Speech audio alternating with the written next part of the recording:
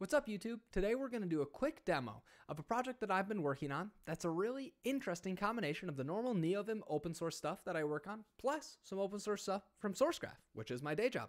But because we're going to do it slightly differently today, I do feel like I need to put on my work hat. That's much better. Let's hop right in. So if you don't know what Sourcegraph is, the short answer is it's a code intelligence platform that lets you quickly search and navigate through code. But I hope to show you a few things that are exciting that we can already do inside of Neovim, even though the plugin's more of sort of at an alpha state today. So suppose what you're doing is you're looking for a file and you're just reading through this Go file. And you look at the file and you say, I'm wondering where this thing is called. So we can click Find References and we can look around and see that. And we can see some documentation and more. But there seems to be a problem. The problem is, you're a Neovim user. You can't just touch the mouse all day. And you know you're a bit disgusted with yourself being in the browser? But fortunately, SGNVim comes in to save the day. All you need to do is copy the URL from your browser, open up Neovim, and type edit and then that link, and you'll immediately go to that same file that you were viewing inside of Sourcegraph moments before. We haven't cloned the directory, we haven't done any expensive operations, and there's no Go Please language server running right now to provide code intelligence. Yet, what we can do is we can still actually do many of the different same kinds of experiences that we had while we were looking in the browser.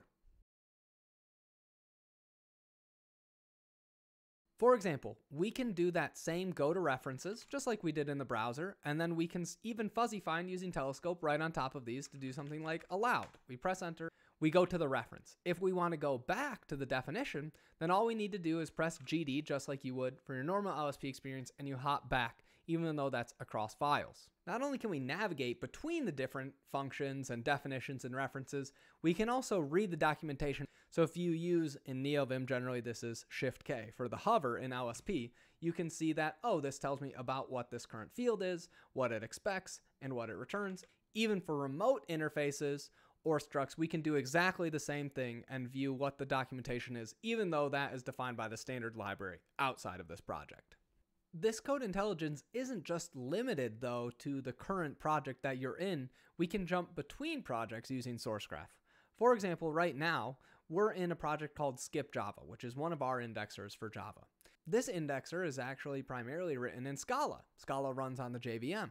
So Java and Scala code run seamlessly together. However, they're not the same language.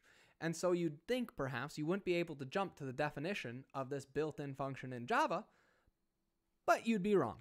We can press go to definition and hop between the files, and you'll notice now we've moved from a Scala file into Java, not only between those languages, but between different projects. All this is supported right out of the box in SGNVim. And as code intelligence improves on our cloud platform, you'll also get that same improvement here inside of Neovim. But suppose you want to explore a project a little bit more. There's two primary ways that we can do that right now. The first is that I've included a very simple but quite effective file explorer inside of SGNVim.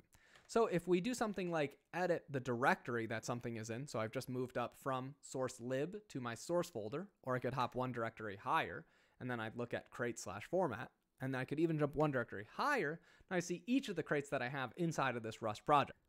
Rust, by the way. But we can press tab to expand the different files and see what potentially is inside of each of these different folders so that we can explore the project a little bit more file tree-esque without having to navigate away from where we are and to see the context of the different files that we're in. If we press enter, we'll jump right into that file and have the same experience that we were having before. Once again, remember, none of these files are being cloned or repos being cloned or LSPs started. This is all just using Sourcegraph's available and public API.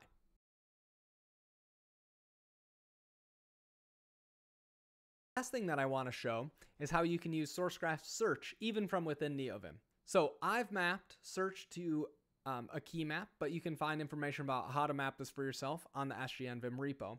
If we want to search something, which you'll see in this bottom right corner, something like pub function nvim, this will search all the repos on Sourcegraph for different things where you see that text pub, function, and vim, and you can press enter and you'll go to wherever that's defined. Once again, I just want to reiterate, this is not cloning them, this is just pulling down the file contents from Sourcegraph. Additionally, we also support things like symbol search. So if we do the same search, but instead we look for type, symbol, and then we say NVIM, this will show us a list of various different places that NVIM is a symbol somewhere in a repo that Sourcegraph has indexed. So if what we wanted to look for is things that have NVIM and emitter inside of them, we can do that and jump straight to the definition. If we want to resume the last search, you can use that with Telescope by doing Telescope resume and pick up right where you left off, and maybe instead of emitter, you want to look for something with from. You can hop to that definition and keep on going between them. And that's the current status of the project. I'm sure if you tried it out today, you're going to experience some bugs, but if you'd like to try it and you're willing to file an issue, head to the repo in the description of this video to check it out. Let me know what you think. I'm really excited to get your thoughts, to get your feedback, and to see if it works on more computers than just my machine right now. Anyways, I hope you enjoyed this quick demo video, and if you'd like more features or whatever, just let me know in the comments. I always like reading them, and I'll be replying there. Thanks, everybody. I'll see you later.